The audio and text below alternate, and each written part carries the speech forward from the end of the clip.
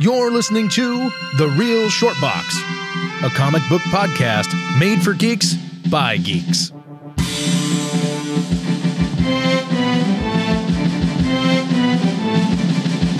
Hello, everybody. Thank you for tuning in and listening. We are The Real Short Box.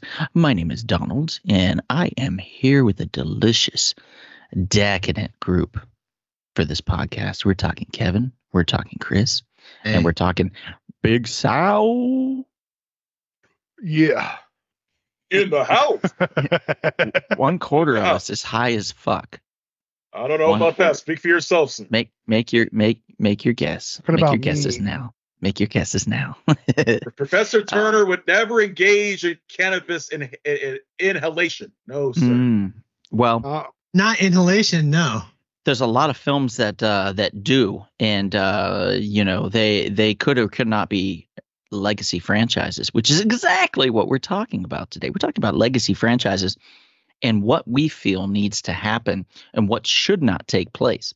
What spawned this idea? Oh, that movie The Crow, and that sequel that may or may not have already come out. We don't know. But let's just talk for a moment about this. It's not Brandon Lee, of course. It couldn't be. He's dead. Yeah. How in did he peace. pass away? Well, he was basically murdered, if you think about it. Sure, it was an accident. But, Negligence. Pure negligence. yeah, it was negligence on set, and there was a bullet in the gun, and it fired and shot and killed him, and he bled out on set. Horrible, horrible day for the prop master. Horrible day for the family of Brandon Lee. Horrible day for anybody that invested money into the film at that point, because they thought that there was no way it was ever going to continue, that we get anything out of it at that point. And I can understand that from an investor standpoint, but from a humanitarian standpoint, my God, how horrible would it have been to been any family member of Brandon Lee's family to have bore witness to it, or to at least have heard about it, and to have the repercussions of him having been essentially murdered on set. Horrible. Mhm. So flash forward to 2024, and we have The New Crow, and it is starring Pennywise. Am I wrong here? You're not wrong. All right. By the way, So, the character from Alfred It? Pennywise? The character from It? yeah. Yeah, Yeah, yeah. the remake, not Tim Curry. It's Skarsgård, however Yeah. you pronounce I want to say Skarsgård. Scar. Scar. Yeah, Yeah. it's Bill Skarsgård, who Yeah. played Pennywise, is now going to be the lead in The Crow. He's going to be playing The Crow. And what we were talking about earlier before we started recording, and Big Sal made a lot of sense with this. He said, why do they feel the need to always try to recreate the wheel when there is a mountain of source material, aka comic books, that James O'Barr had written, who's the creator of The Crow, by the way, and other writers have written about The Crow, and story ideas and concepts out there that make sense? Why feel the need to go back to the beginning when The Crow is a character that's reincarnated, essentially? Like they're brought back to life to avenge their death and the wrongdoing, the wrongful deaths of others, which is very ironic when you think about it. And let me just throw this idea out there. And I know this is going to sound crazy, and I know it's going to piss a lot of people off, but that's what I'm here for. You have the New Crow movie being about a crow that's brought back to life to avenge the death of an actor that was performing in a movie called The Crow that was shot on set wrongfully. Are you serious? The movie writes itself. Mm. Am I wrong? Am Nope. I wrong? Am You're I not. wrong? No. If now that's an Elseworlds type story, don't get me wrong, and it's never going to happen. But if we pitch that idea without ever anything having happened to Brandon Lee, let's say that never existed, and we pitched that idea, somebody would go, that's pretty brilliant. I love that idea. Now you try to pitch that ahead, that is not going to fly at all. Yeah, It's it'd be not going to tasteless. work. It'd be tasteless. Exactly. It would be seen as tasteless. Yes, absolutely. But the concept of that story, it sounds like fiction, but it really did happen. So now we have to look at like all these other stories within the Crow universe and what has been created. And the beauty about the Crow is it's not just one character. It's like in The Mask. The Mask wasn't always the same character. The Mask would fall into the hands, not just Stanley Ipkiss, it would fall into the hands of other characters around that universe within that world. And the unifying factor was the Mask itself, which is basically the god of mischief that was in that mask, Loki. And it would also be, I believe his name was Walter, who was a giant, like Frankensteinish cretin that was after the mask, that wanted the mask for dubious means and could never get his hands on it. So that was a unifying character, was Walter basically, and the masks itself, which was rather interesting. Now that I feel, much like the Crow, if they take it and they reboot it, they don't have to use the same character. They can use different characters to tell a similar story, but they don't have to use the same characters. That's the beauty of the reboot within those worlds, but that's also a double-edged sword. Because if you think about it, every film, it's a new character that gets the mask and does something crazy, or is revived as the Crow and does something crazy. So there's this constant similarity that's happening. Do you think a franchise can survive something like that? Considering we only got 1.5 Mask films and we got 2 Crow films, technically. I think there was more or something in there at some point. Yeah, I think there was like 4 other films from The Crow, because there's City of Angels, and then there's Salvation, and then I think it's The Crow. I think it was like The Wicked, which had the dude that played John Connor in Terminator 2. Jesus, really? Yeah, Edward Furlong. Yeah, I think he was in the last Crow before this one that's coming out soon. I've seen them all. Yeah. And the only one that I felt like that had true potential to keep it going was City of Angels. But it got weirder in that movie. Like, I felt like they were losing their direction with it, because it was a simple story from the first one, like a couple that wanted to get married on Halloween, and then like some goons did terrible things to his girl, shot the dude in front of his girl while he's bleeding to death, and he saw everything that they did to her, and then they threw him out of the window, falling down to his death. You know what I mean? Mm-hmm. It was heinous, you know what I mean? And then the Crow was like, I grant you, your vengeance. You know what I mean? And then when you find, like, as the movie progressed, you think that his job is done, when it wasn't, because it was actually a lot bigger, because somebody made that order to have him and his fiance get hurt. Mm-hmm. You know what I mean? So like from them going to that to City of Angels, where it was okay, but it was just getting weirder, where like he's like, you want my power of the Crow, and then a bunch of crows came through him, and then killed the main dude. I was like, okay, they're trying way too hard. Let's all you got to do is simplify this thing. It's real simple. So, but like I told you before, Donnie and Kevin and Chris, there is a new Crow comic. He's reimagined, and he has his own characteristics that's different from Eric Draven, right? That's his name. You know what I mean? Eric Draven. Draven. I love the first Crow. It's a cult classic. You know what I mean? But it's like, I feel like there's just certain movies that shouldn't be touched. Mm-hmm. Like Dune. Like, man, I cannot watch the original. I don't know if you guys ever tried watching the original, recently. I tried. Dude, It's a little rough. Yeah. Yeah, it's rough. Now that we're seeing like, it's the same thing, but it's just reimagined with better technology, different actors. And the guy that's directing the movie is going the right direction because everybody's talking about it. You know what I mean? Mm-hmm. And I feel like that's what needs to be done instead of trying to remake it and take the same character and give them a different story. Shouldn't be doing that. They did that with Right. RoboCop, and I hated that so much because RoboCop from the 80s is super untouchable. Even Peter Weller was in an interview stating to the interviewer saying like, yeah, I heard that they're remaking RoboCop, and in my opinion, I'm not going to bash the actor or the director or the writer. All I will say is that I just believe that there are certain movies that shouldn't be remade and touched, and I totally agree with him.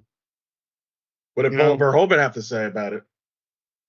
I haven't heard anything what he would say, but Oh, you don't speak to him on a regular basis? no, I lost his number. He wrote it on a piece of paper at the fair out here in LA one time. Probably on one of those deep fried Oreo wrappers. It was. Yeah. And then the greased it oil up. just, Yeah. yeah. Happens all the time. I don't think Sal's wrong. I mean, if you look at what they did to Star Wars, they destroyed Star Wars. They trying to bring that obliterated back. So I totally understand where he's coming from. They should just let things lay where they're at. Like I'm gonna counterpoint that with Rogue One. Like Rogue One was a fantastic. And the Mandalorian for the better part of 2 seasons anyway. Well, I mean, I guess prequels are a different beast. I think a little bit. I wouldn't say that they're prequels. I would say like it's just a story that's in the movie pieces, that we don't see it. Yeah. I like that because that's originality because they're showing us a different point of view of what's happening in the war between the Republic and the Senate, what is it still called, or the Galactic Empire? Yeah, and they've done that kind of thing within the world of like one-shot films as well, just regular movies. Like, for example, the Final Girls, or the Final Girl, I think is what it was called, did a whole story, and it did it in one movie where this girl had lost her mother at a very young age, but she would go back and watch her mom's films because her mom was an actor. And she would watch her films, and that's how she could revisit her mother at any time. She could see her in the movies. And a freak accident happens in a movie theater where there's a revival screening of the original film with her mom in it. And somehow she ends up with her friends inside that film. So she gets to relive and see all these moments in between that you didn't see in the film. Technically, we didn't see them either, but you see the response of the characters and stuff. So it was very clever and very well done in that instance. Yeah. So anytime you get something that fills in gaps in between, tells a good story, flushes out the characters more, and entertains, I'm all in. Mm-hmm. But it's tricky. It's not an easy thing. I don't think it's that tricky. If you follow the formula to the T instead of just trying to be like, oh, I want my watermark, in this movie, and then they're doing one change that ruins that whole movie. Like for example, Paul W.S. Anderson, he ruined the Resident Evil movies franchise. Yeah, the franchise, like him doing, okay, if you know nothing of the video game, okay, I understand that you like those movies, cool. But I grew up playing all the video games from 1, 2, 3, Code Veronica X, and even the Outbreaks. Mm-hmm. And throughout that whole storyline, there's not a person named Alice ever mentioned. There's Valentine. It's just, if for me, I just feel like if you just follow the formula and just, you know what I mean? Like if they took Batman the animated series, Kevin, and made that shit live action, just do exactly what we saw in animation and just make it live action instead of like, let's tweak this here and tweak that there for my watermark.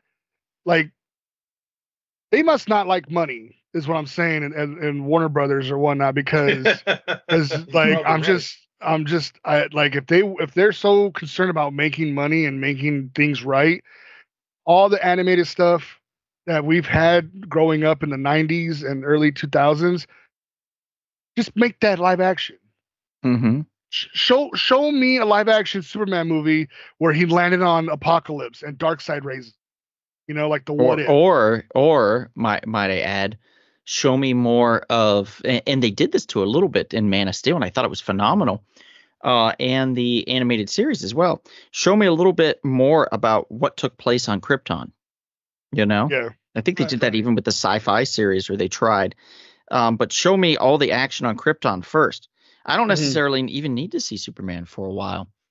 If the story's there and the action's good, tell me the story of the mother and father and what happened to them, or the grandfather, or the council and everybody on that planet. There's a whole planet, a whole wealth of stories. Yeah. And to your point, Sal, I have a question for you. Did they or did they not? I thought they did. Did they create a Resident Evil television series? I thought it was for Netflix or something. They did, and they still messed it up, bro. Yeah. Wasn't it called Raccoon City or something like that? So the reboot is called Raccoon City, and they messed up all the characters of their characteristics in the from the actors. It was just so misplaced that I was just shocked in the direction that they went. Oof. But the Resident Evil TV show that was on Netflix, it started out good, but then they just dropped the ball with just adding shit that was not in the video game. And it kills me. It simply kills me that something so simple is right there, handed to you in a silver plate. They're just handing it to you hey, this is the story. Just give it live action and and great CGI effects. Make me believe that I'm in my video game that people have grown up and played. I'll say this. I think that the animated films are pretty good. No, the animated films are amazing, but that's the thing. The guys that are doing the animated films, they're making it in Japan. The American version of the movies, the Americans are messing it up. Yeah. That's the problem. Mm-hmm. That's why we need to ship all our movies to Japan. Well, it shouldn't even matter if a person makes a movie based off of a video game. I feel like it's mandatory to make that person play the video game so they could understand it. You know what I mean? Look at what Heath Ledger did. He went to a comic book store and bought how many comic books about the Joker? What was it? I think it was 2 or 3. Yeah. He did. He was, I have no idea. It wasn't 2 or 3. It was close to 50 books or something from the Joker. They studied the character. Yeah. And then not only did he studied it, but he threw his own flavor that a lot of people are gonna hate me for this, but I feel like him and Jack Nicholson are neck to neck, and the only reason I agree. I cannot put one over above the other, because number one, Jack Nicholson, the way he did it, where he was being comedic and sadistic at the same time, being that that Joker version, and then you have Heath Ledger that's just the Chelsea smile.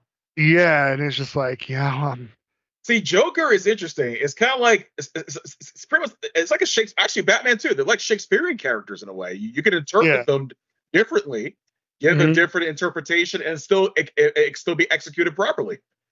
Yeah, Michael Keaton definitely loved Batman.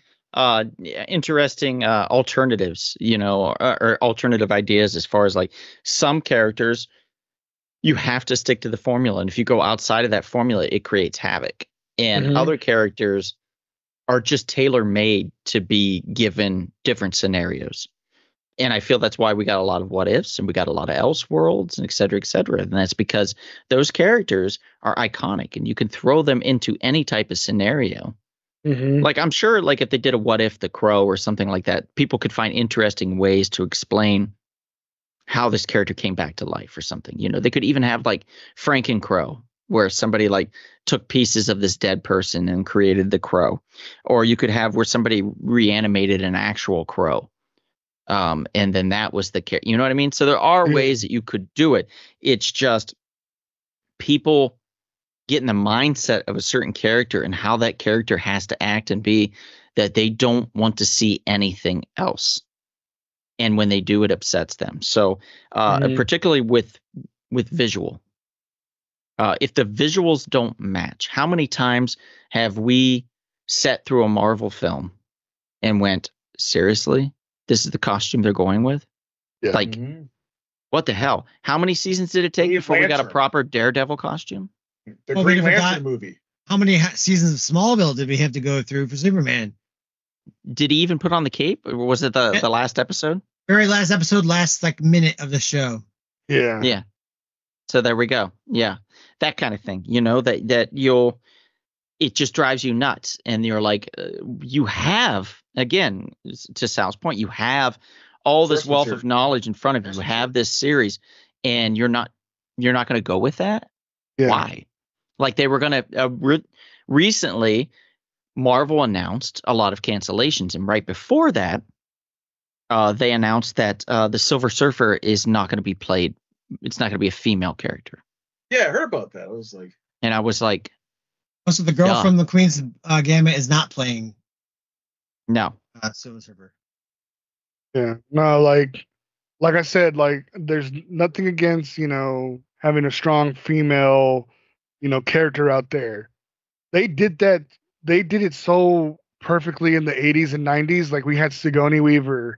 We had Linda Hamilton. Sarah Connor. Linda Hamilton. Yeah, I was about to say Sarah Connor, but that's Linda Hamilton. Even Jamie Curtis. You know, just there's multiple people, like multiple women, like Charlize Theron. You know what I mean? Like there's some badass women out there. Lara Croft. Yeah, Angelina Jolie. You know, like if they want to show women empowerment, give the women comic books better stories. Like when I went to the movies with Donnie and we watched the Marvels, I was just like, dude, like this is a piece of shit movie. I really? Couldn't. I did not like it. You hated it that much? I hated it, bro. Even when Donnie was laughing because he loved the scene where like they went to the world of singing. Great. I fucking hated it. I was just like, oh, Mr. Sal, you need to rewatch the movie. No, rewatch the movie. No, thank you. It's okay. The story was not strong. I'll tell you that. The villain wasn't strong. I agree with that. But I like the way the three ladies interacted with each other. I thought that was pretty cool. Yeah, that was cool. Yeah, there's, like I said, there's certain things that are cool. But just because there's certain things that are cool in a movie with a weak story, it makes it horrible. Wasn't the villain in that movie Tom Hiddleston's wife? Yeah, it's his girlfriend that they just had a child together recently. Yeah. Girlfriend. Yeah. Loki's wife or girlfriend? Yeah. Well, girlfriend. Yeah. You see, but look at what they're doing with Loki, the TV show. It's amazing. You know what I mean? Like, they just, I just don't know what needs to be said to the Marvel heads to be like, dude, look at your source material. Look at all these comic books that are out here that have great storylines. I'm still upset what they did to my boy, the Hulk, in the Endgame. Yeah. How is it the device to snap the fingers going to hurt somebody that is made of that source? And I'm talking about Gamma. In my mind, when I was watching it, I was like, bro, we're about to get the glimpse of fucking Worldbreaker. Just imagine Worldbreaker versus Thanos with no Infinity Rings. You know what I mean? He would have got his salad tossed. Yeah. You know? That's what I wanted to see. No, we didn't get that because what did the Russo brothers say? Oh, we didn't know what to do with them. We don't like them. Scumbags. What? What about the Fantastic Four movie, Rise of the Silver Surfer, and Galactus is turned into a freaking cloud? Yeah. And then Green Lantern followed that recipe. Oh, yeah. Oh, my God, dude. It's like no one learns. Like, it took the Independence Day, ominous cloud before, the mothership comes. Everyone wants to copy that, yet you don't know how to do it correctly.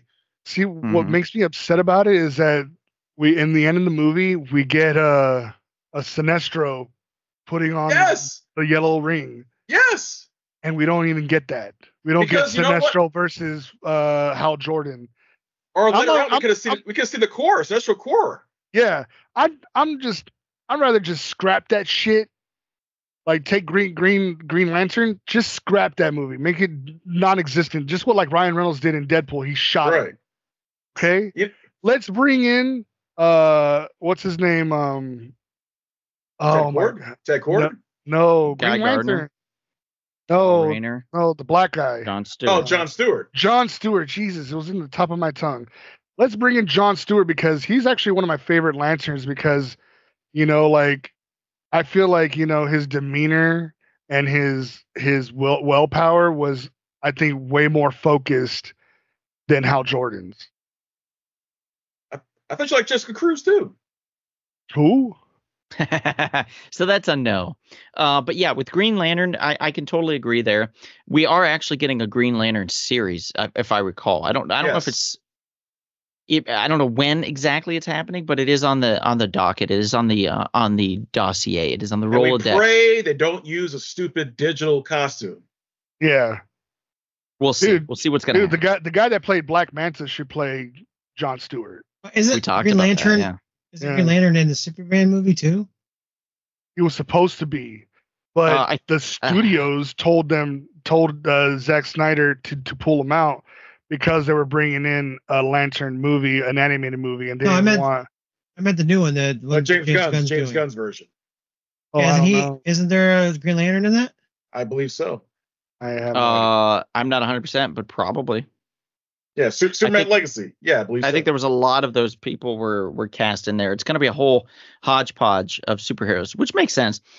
A lot of people always want to be Batman should just be a Batman film. Nathan Fillion's playing Guy Gardner. Superman should just be a Superman film, et cetera, et cetera, et cetera, right? You should have these characters play these certain things, and that's it. And there shouldn't be anything else in there. I disagree. In the comic book world, how many times on a cover of Superman have you seen another character that guest starred? A shit ton. Yeah. How many times have you seen a guest star on Batman on a cover? A shit ton. It just happens. It's just the way it is. Just accept it. Enjoy the ride. And hopefully it's a good ride, Yeah. Yeah. And Nathan Fillion's going to be playing Guy Gardner. So, yes, you will get a Green Lantern. Oh, okay. And a Metamorpho, too. Yeah, I'm excited for that. And maybe a Plastic Man. We're getting a Mr. Terrific as well. Get a Hawk Girl. We're getting a Hawk Girl. Yeah, there's a whole load of characters that are coming down the pike. And Miss Tessmacher is going to be in it, just like she was in the original movie. You know who I want them to bring in the Marvel Cinematic Universe? Who? Gladiator. Oh, you know what's funny? I was just watching the X-Men animated series where he picks up and jacks up Juggernaut. Yeah, he picks him up and throws him across the river. Just toss him to the other side of the world somewhere. Yeah, Juggernaut socked him and it just did nothing, and he just grabbed his hand and threw him across the lake like nothing. Yeah. Well, he's a Superman. He's a Omega threat level. Oh yeah. Oh, absolutely. No doubt. But then again, absolutely. Marvel has all those Superman type characters, the Sentry, which they're trying to do first. You could obviously, that's what they were trying to do. I think they need to stay focused and figure out who's going to be Doctor Doom because that's important. That's important. Yeah. You got to cast Doctor Doom properly. Me personally, if I was Marvel, I would be hitting up Henry Cavill to be Doctor Doom because the way I saw him become a bad guy in Mission Impossible, bro, I think he could be a really good Doctor Doom. You think he'd be a good Victor Von Doom? Really? Absolutely. I could see. I don't think it's a terrible choice. I think he could. Not my first, but I don't think it's a terrible choice. Who would you pick for Victor Von Doom? Can't pick yourself. Susan Sarandon, probably. She did a really good job. We get Sally Fields in there while we're at it. Playing Ted Kord's sister. Oh, God. Ted Kord's evil sister. Mm-hmm. Yeah. Dude, that dude he would be a really good Ted Kord. The guy that I forgot his name that you said that was his voice, right? From the Jason Sudeikis, I believe. Yeah. Mm-hmm. Yeah, I could totally see him be Ted Korg. Yeah. Who would you like to see? He'd be a great choice. Who would you like to see as Victor Von Doom, Kevin? If you had you could pick somebody, you know. Gosh, I'm trying to think who would be a good Victor Von Doom. I'm trying to imagine someone playing the voice. You know who wouldn't mind if he was younger? Sean Bean. Sean Bean, the guy that gets killed in almost every freaking movie he's in. If he was younger, like a younger. Okay. Person. No, I like that. I think Victor Von Doom could be a little older. Pedro Pascal, he's looking like he's in his 40s or 50s. I mean, we can get an older his 40s James Bond, or not James Bond, Victor Von Doom. We don't know what direction they're even going to go in the Fantastic Four film. It's supposed to take place in the 60s. 60s? Yeah, it's supposed to take place in the original 1960s where they originated. Okay. Well, I'm definitely going to give it a shot, you know, since I gave the other one a shot that was just straight, like, garbage. It was straight caca. Well, hopefully the fourth time, pun intended, is the charm. Because this would be the fourth iteration of Fantastic. Well, like I said, like technically, the first two weren't bad. They just made simple mistakes, like ruining the greatest, you know, Marvel villain in history and turn him into a rain cloud. Like I couldn't believe it because I had high hopes. Like because remember when he's like passing, was it Jupiter, and you see his crown? I'm like, oh shoot. And then all of a sudden we see a rainy cloud, and I'm like, why? Yeah. This is the dumbest thing I've ever seen. I swear, if I ever meet the guy that decided to do that, he's gonna get easily. How bang right in the kisser, right? Yeah, a dingity ding. Yeah, you know? I agree. Well, with that, we thank you, brothers and sisters, for listening in on this audio podcast. Please subscribe. Please leave a like. Please tell your friends. Please tell your enemies about the Real Short Box. We have a lot of fun here. We have our Monday live streams. We try. We also have wonderful advertisers like Half's Hot Sauce. Has beautiful, tasty sauce, and you can get it. Oh my God, yeah, delicious sauce. And then Splattered Frog Beer Brewing Company. You can. You had to say sauce and then splatter. Such deliciousness. Oh, get a room, guys. I'm just trying to wrap this up. You're taking forever. You're searching for words. You're stumbling on yourself. Let's get moving. Have a great night, guys. If we don't see you out and about anytime soon, that is, perhaps we'll see you at a mysterious, but always lovely and sometimes quiet comic book shop. This has been The Real Short Box. We'll see you at the comic shop. Thanks for listening.